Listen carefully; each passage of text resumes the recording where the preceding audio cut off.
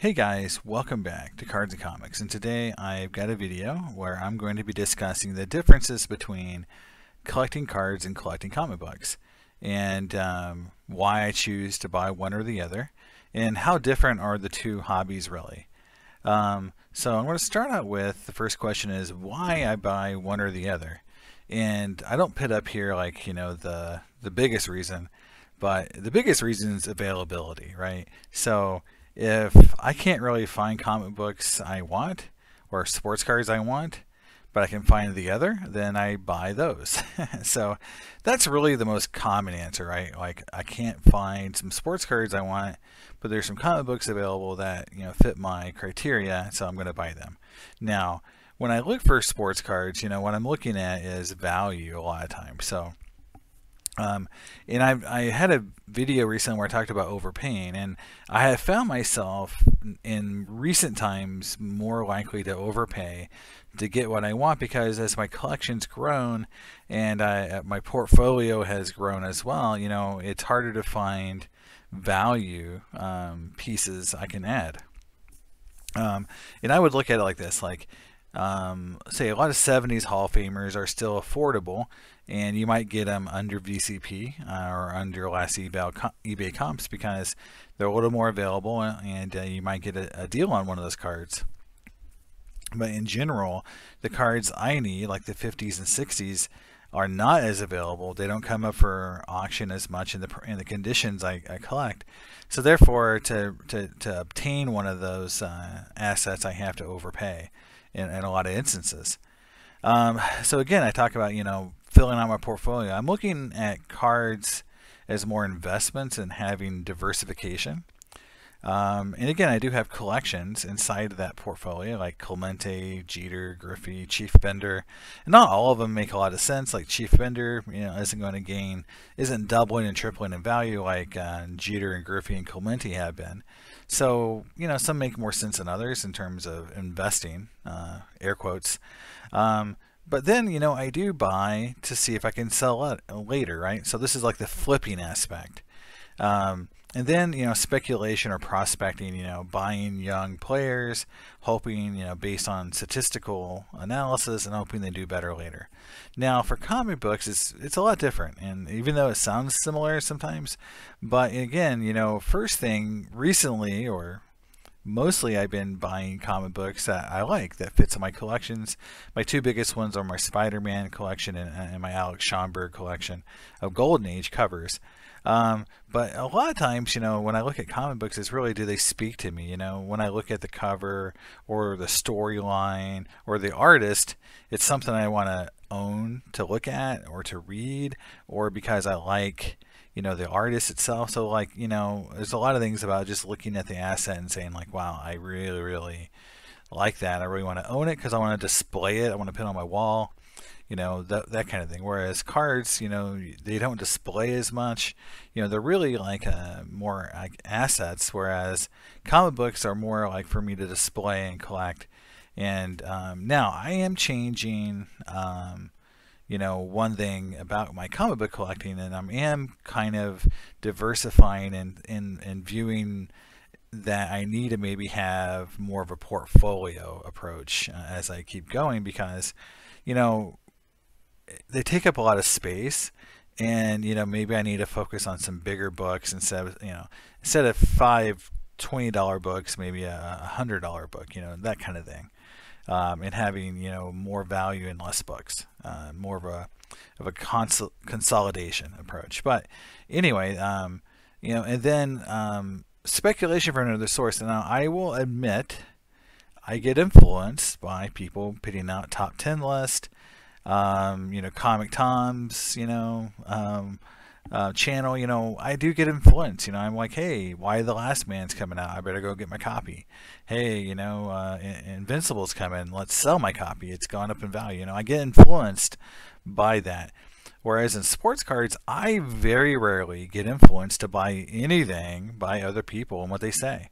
I have more experience in that area, 30 plus years doing it, and I don't really feel influenced by those people. It's informational. It's in my data set, but I really look at a lot of things. Another thing too between sports cards and comics, I will look up VCP. I'll look up last eBay. I'll do a lot of research before I buy a card. With a comic book, especially if I'm at a comic book show or at a comic book store or just browsing eBay, I might just buy it because it looks cool and not even look up the last sold prices. I mean, that is common for me to do, especially with variants. So very different in how I approach it. So if you look at the hobby, you've got, between sports cards and comics, I know a lot of words on page. I'm not going to repeat everything, to keep it focused, but, what I want to really point across here is that, sports cards, like when I collect, again, is more, I think, money and investment and also flipping focus. So, I see a lot of people who collect cards, around the idea of short-term flipping to buy and sell within a 2 or 3 month period. Whereas I feel like with comic books, I don't do that. I buy comic books, and when I do sell them, it's like I've owned them for a long period of time.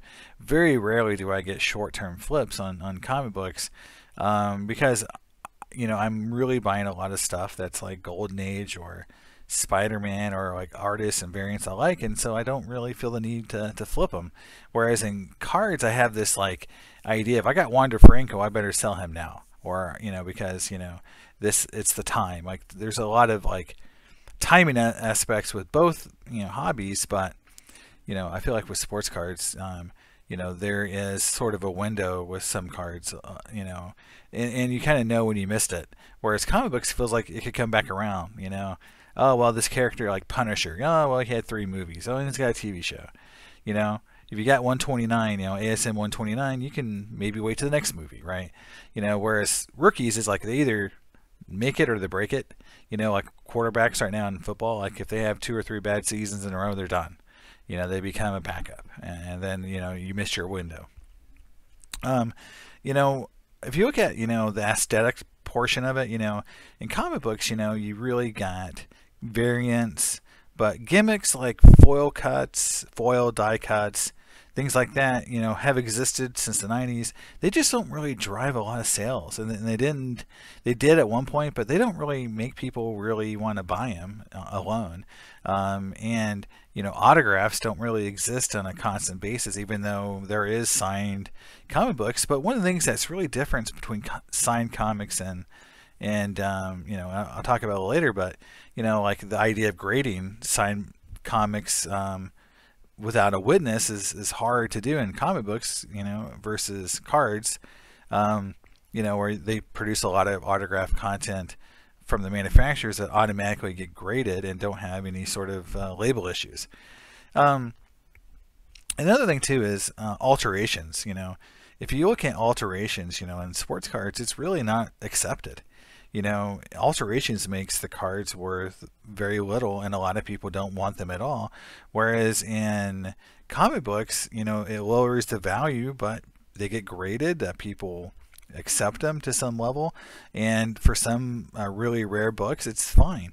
And it just lowers the value. And in my general thought process, it basically halves the value depending on how severe the alteration is. But in cards, if you alter anything, if you trim a card, it's pretty much you've ruined the asset for the most part.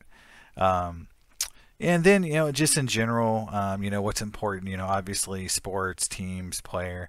Whereas in comic books, it's character driven, because you can't be company driven. Like you can't buy Batman Marvel comic books, or not very many, but that's a DC character, right? But in sports cards, you can buy Mike Trout, Panini, and Topps cards. You can get Michael Jordan Upper Deck cards and Topps cards and Fleer cards, and so it's you can be company specific, whereas in comic books it's character. And then cover art, artist, storyline. Those are things that are important, but it's free. It's a first appearance focus, just like rookie card focus. So those two things are similar between the two. First appearances versus rookies. As far as the market itself, sports cards I think are more international. Just because the sports, especially basketball, soccer, baseball to some extent, F1, is becoming somewhat important. But comic books, they made comic books in different languages, and so the American version maybe not as important in some markets, or it's just something that you don't see quite as often. I think some countries are really into American comic books, but it's definitely feels less international than sports cards. For pricing, you've got on-field performance, and I would just summarize it this, on-field performance or speculation of future for performance is based on statistics. So baseball or sports cards in general feel like they're driven by real, real metrics, real issues, or real things that happen that you can measure and determine an outcome or predict the future, whereas comics are really driven by hype. They're driven by rumor. They're driven by trying to get ahead of the game and speculate on future appearances in media and movies. And but the problem with that for sports cards is that if the player doesn't eventually make the Hall of Fame, their cards, if you hold them a long term, they're not worth anything for the most part. And if you hold them too long after their rookie year, you have to either keep holding them until they make the Hall of Fame or get on that path, or you lose a lot of money. So like that's the flipping aspect. Whereas comic book, and I mentioned the Punisher recently, you've got the idea that like a character like that you could speculate on because a movie was coming out or a TV show, but let's say it's not very popular, you can just wait till the next movie comes out. Maybe he's going to be in an Avengers movie or whatever. Like comic books don't have that, I think, that timing aspect where in sports cards, like if the dude is done, he's done. Like he's never coming back around. Like you're not going to resurrect their career once they're out of the league.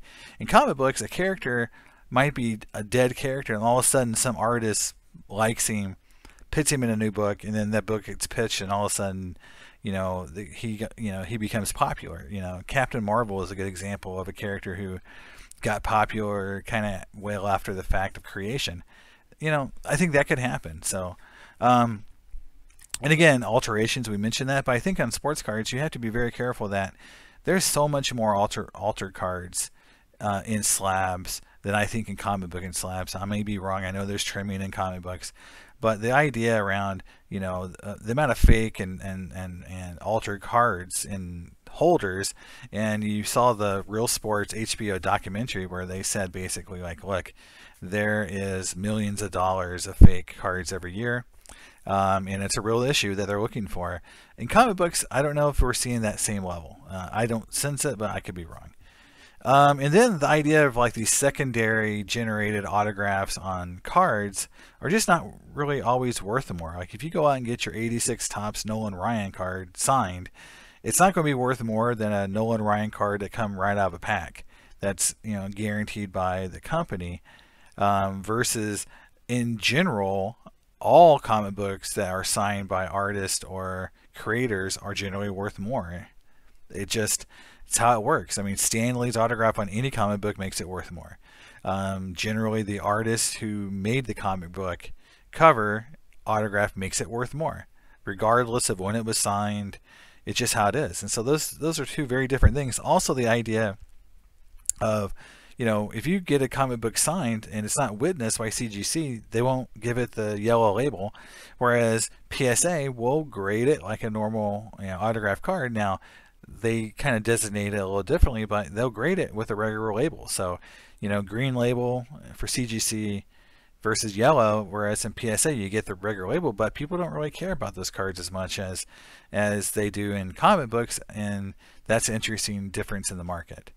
Community. So this is where I think that there is some differences too. I'll give the sports card guys. They seem to be much more open to the idea of collecting comic books, comic book cards, other parts of the comic, collectibles area. They seem to be more open to it. Whereas comic book guys seem to be less open to sports related collecting. And I've seen multiple forum posts where they kind of make fun of sports card guys, and that like the 90s, the cards aren't worth anything.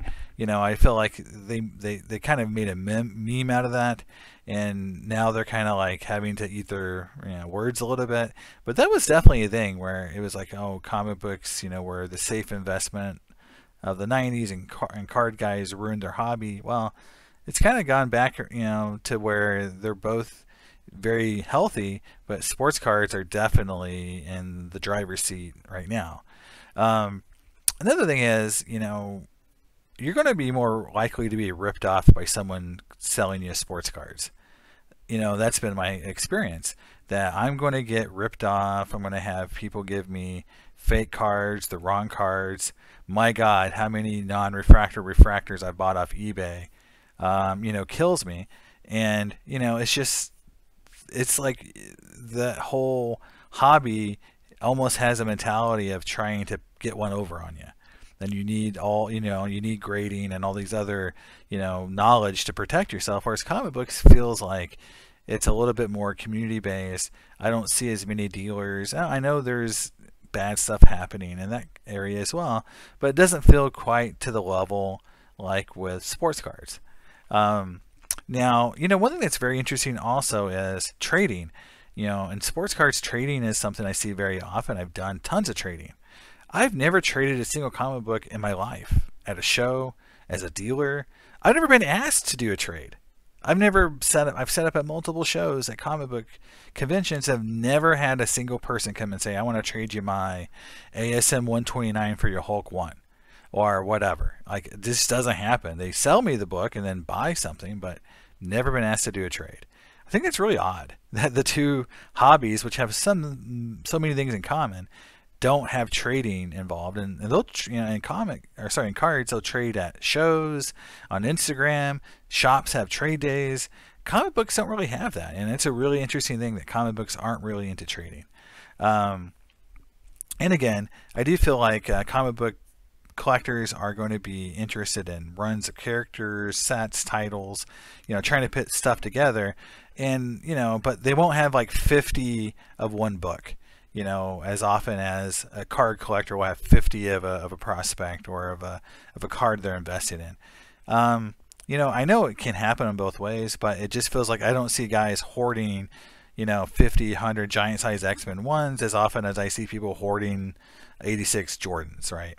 It just, I think there is some differences there in the hoarding mentality.